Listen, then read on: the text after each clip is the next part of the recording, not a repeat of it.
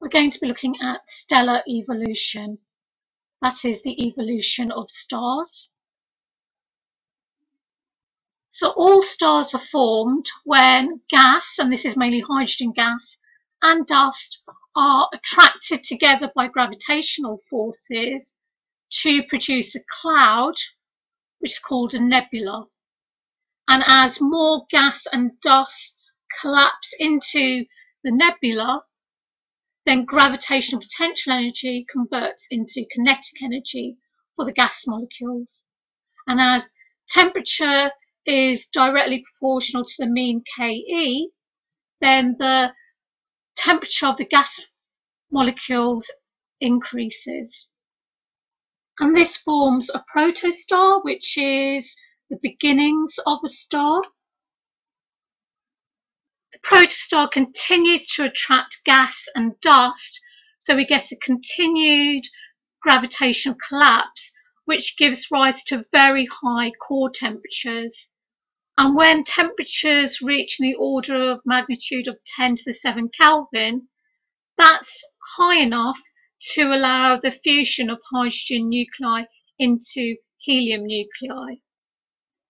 That is, the hydrogen nuclei have enough kinetic energy to overcome the electrostatic repulsion between them, so that nuclei can come close together for the strong nuclear force to take over in order to fuse the nuclei into helium nuclei. And now we have our star, because fusion is occurring, and the stage is called the main sequence. So it's the stable stage in the life of a star, and that's because the outward pressure due to the radiation emitted from fusion balances the inward gravitational collapse. And our sun is in its main sequence stage, and it's about halfway through the stage, so it has another 4.5 billion years to go. So if we now look at the evolution of our sun after the main sequence stage, when the hydrogen runs out, so then there'll be no more fusion of hydrogen nuclei into helium nuclei, the star will contract due to the gravitational forces, and so the resulting increase in core temperature will allow the fusion of helium nuclei into carbon nuclei, but the fusion energy release can overcome the gravitational forces to allow the star's outer layers to expand, forming a very bright but cool star, and this will be the red giant stage. When the outer layers are lost from the red giant, planetary nebula are formed, and when fusion stops, the core contracts due to gravitational forces, so that a dim, hot, dense star is formed from the red giant, which is the white dwarf.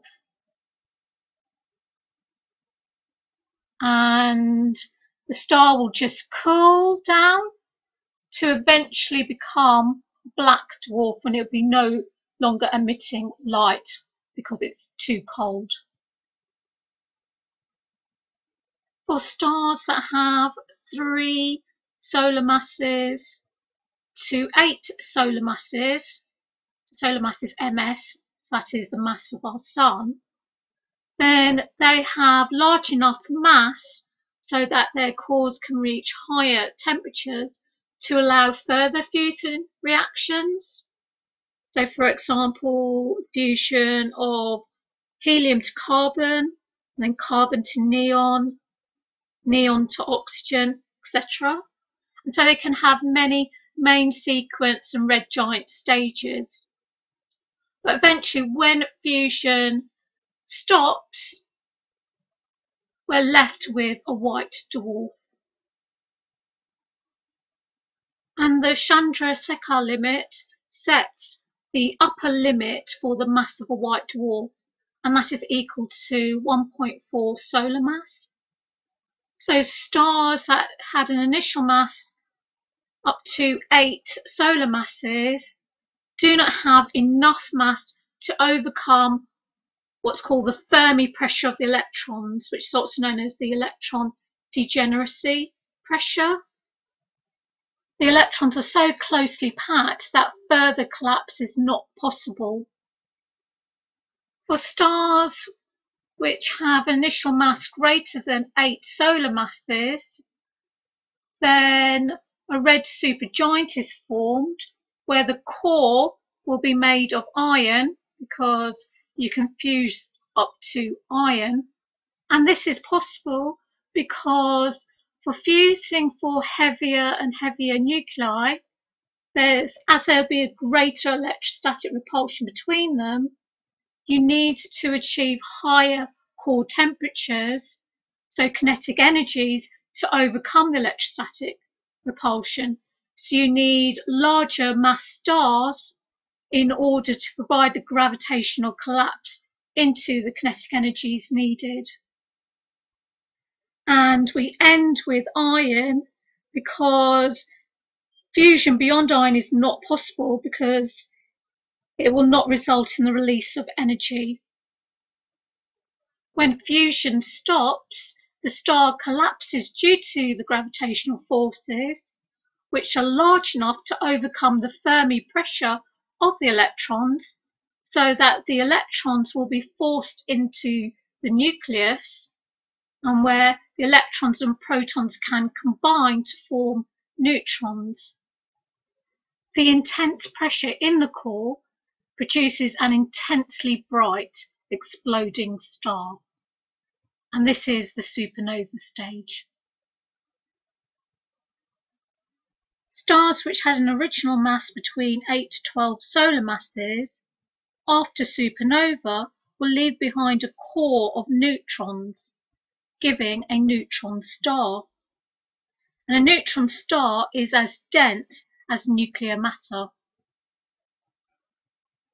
For stars which had an original mass above 12 solar masses, further gravitational collapse causes the core to have such a high density that not even light can escape its gravitational field, and we're left with a black hole. No light is emitted from a black hole, so it's got zero luminosity and cannot be seen. So here's a summary of the life of stars. The first 4 stages are how stars are formed, and the Sun is currently at its main sequence stage. And when it completes this stage, the Sun will become a red giant and then a white dwarf. However, for more massive stars, they will become red supergiants after the main sequence stage, and then turn supernova, and then will either become a neutron star or a black hole.